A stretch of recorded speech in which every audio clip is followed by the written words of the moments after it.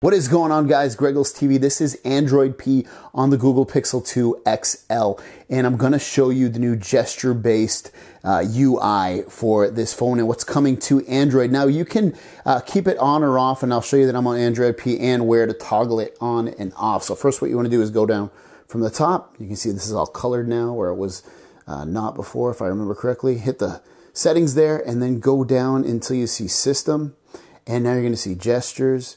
And where it says swipe up on home button, click that, and it tells you right here. It says to switch apps, swipe up on the home button, swipe up again to see all apps. Works from any screen. You'll no longer have an overview button on the bottom right of your screen. So you can see I already have it active and turned on. So I'm gonna hit my home button. All right, so let's run through those gestures on the Google Pixel 2 XL with Android P. Swiping up, you're gonna see all the apps that you have open. And if you wanna open this app, you can tap on it. You can also swipe down on the app to open it. If you wanna close the app, just swipe up. Another cool thing you can do is by pressing to the left or the right with this pill, you can go through your recent apps if you want, and then let's let go when you want, and it'll open up that app. Also, these apps are live, so if there's text in an app, you can press and hold on it and copy it if you want and share it.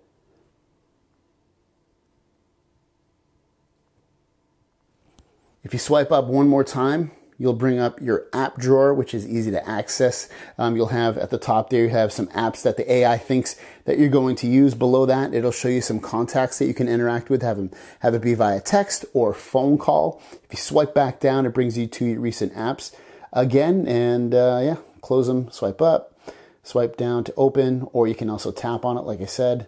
Left and right's gonna bring you to the most recent apps to cycle through them if you need to. The two things that do turn me off about this is that I don't see a way to fully close the apps, which I think really sucks. There's no recent, close all apps at once thing. I'm assuming they'll add that, but we'll have to wait and see. The other thing is I can't figure out how to multitask on here. You can press and hold an app and that doesn't do anything, or, you can press and hold this little icon here, and that doesn't do anything. I can't figure out how you would run two apps at once on here. So if you know that, leave it down below. And that's pretty much it with Android P gestures. You don't have a back button or a recent apps at the button at the bottom there. It's just that pill that's going to basically do everything, but you still have the back button. You can see it's right there. You can press it and it'll go back, or if you're inside of an app, you can press it and it'll go back as well. You can just hit the home button to do the same thing. So it's not that different. It's not going to be a huge learning curve for people to figure out how to use the phone, but it does give you a, overlook at what to expect when you get Android P.